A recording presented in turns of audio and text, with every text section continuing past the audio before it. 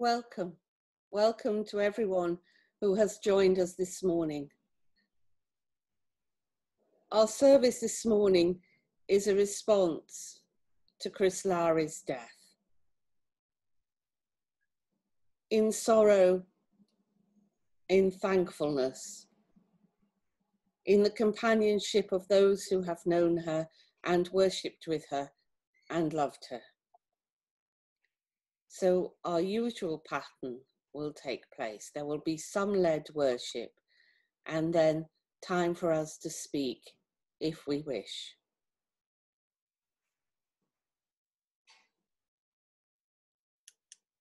So we have an opening prayer, which is the prayer we used last week, slightly adapted to deal with our new circumstances.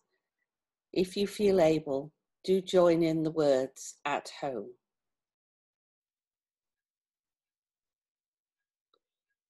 Dear God, thank you for your presence with us, searching us out in the deep places of our lives and leading us on to new understandings of your will and purpose for the world you have made and love.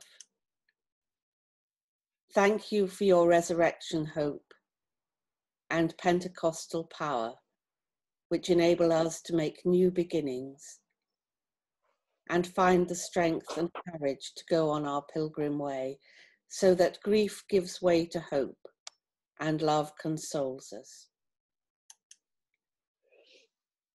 Thank you for Jesus, risen, ascended, glorified, to be embodied in us, in whose name and for whose sake we come to you this morning.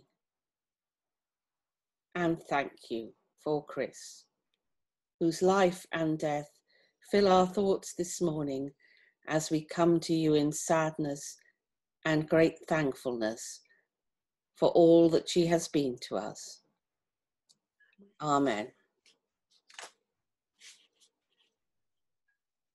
Can I ask you, if you haven't done so already, to make sure you're muted your microphone at home for the moment, because otherwise the sound starts to distort. We're going to say together the Kaddish, which is the prayer, which is the Jewish affirmation of faith in the face of death. And it seems very appropriate for Chris, who enjoyed such good friendships in the Jewish community and was a link between us and them at St Andrew's Salter Lane Church. You will see there are responses in bold type, but you may like to join in with the whole of it at home. And so we say, magnified and sanctified be the great name of God in the world which he created according to his will. May he establish his kingdom in your life and in your days and in the lifetime of all his people. Quickly and speedily may it come, and let us say, Amen. Blessed be God forever. Blessed, praised and glorified, exalted, extolled and honoured, magnified and lauded be the name of the Holy One. Blessed be God. Though he be high above all the blessings and hymns, praises and consolations which are uttered in the world. And let us say, Amen. Blessed be God forever. May there be abundant peace from heaven and life for us and for all people. Let us say, Amen. Amen. Blessed be God forever.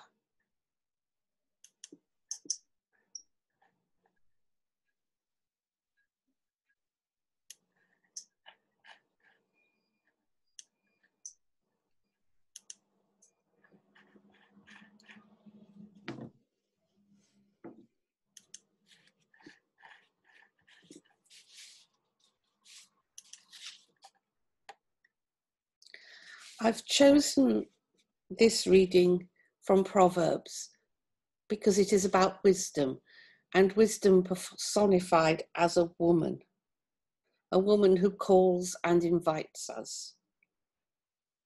And I chose it because Chris always seemed to me to be a wise woman to everyone she met.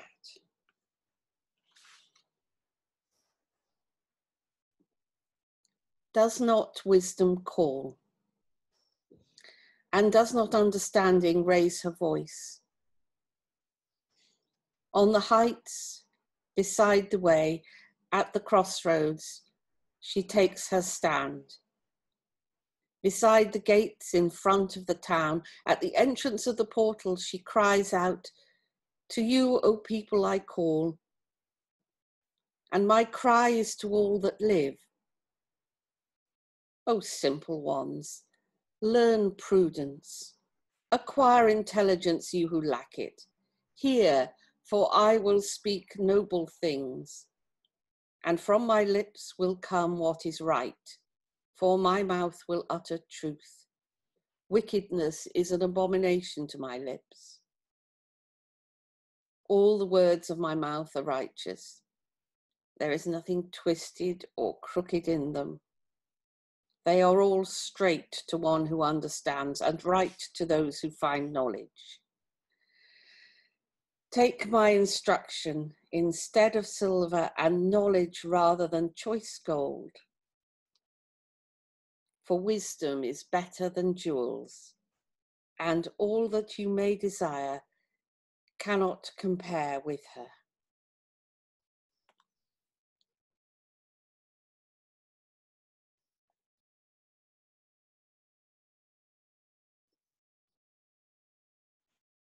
And now we move to our time of silent prayer, during which, if you wish, you can put prayers in the chat box to share with everyone. I was remembering how when we used to do this on Wednesday communions, and we would share with each other our concerns for prayer, the people we loved, the things that were on our hearts, Chris would often be the one who reminded us to look outwards as well, to the needs of the world, to the needs of the poor and the oppressed. And while we do this and hold ourselves in prayer, we're going to hear the music of the Kontakion, the prayer for the souls of the dead in the Orthodox rite.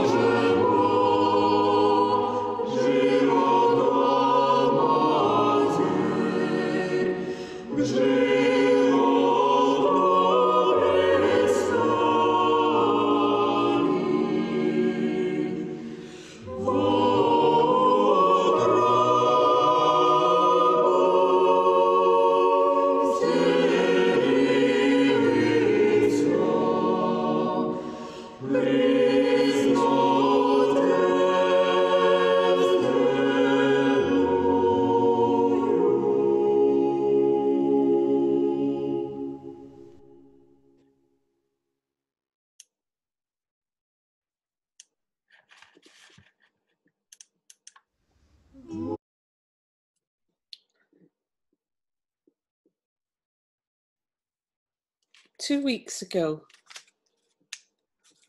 when we met for this service, Chris was with us. And I asked her if she would read for that service, and she said she would. And she read the poem, The Old Woman of the Roads.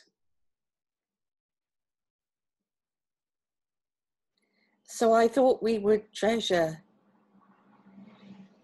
hearing her voice again in this poem, which speaks of a longing for home.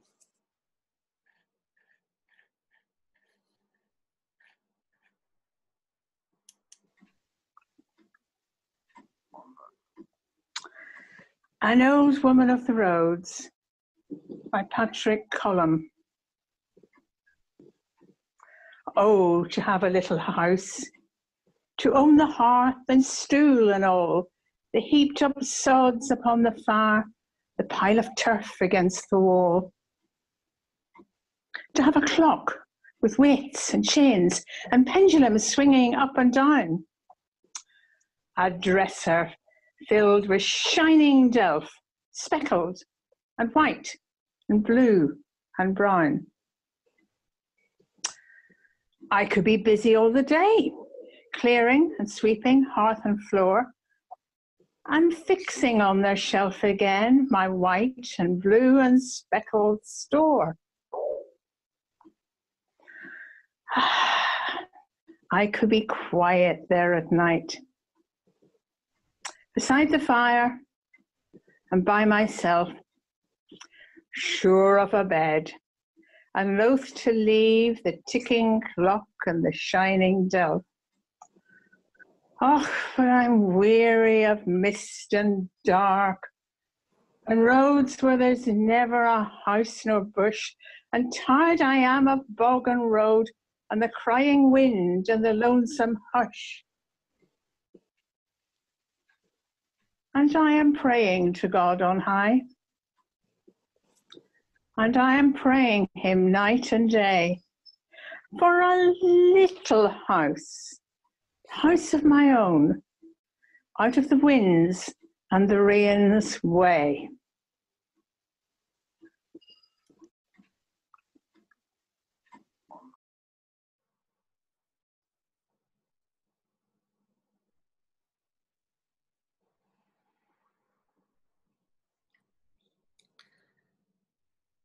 And a final prayer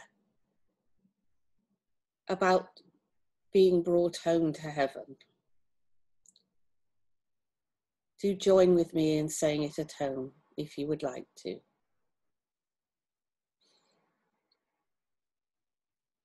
Bring us, O Lord God, at our last awakening, into the house and gate of heaven. To enter into that gate and dwell in that house, where there shall be no darkness nor dazzling, but one equal light. No noise nor silence, but one equal music. No fears nor hopes, but one equal possession. No ends nor beginnings, but one equal eternity in the habitations of thy majesty and thy glory. World without end. Amen.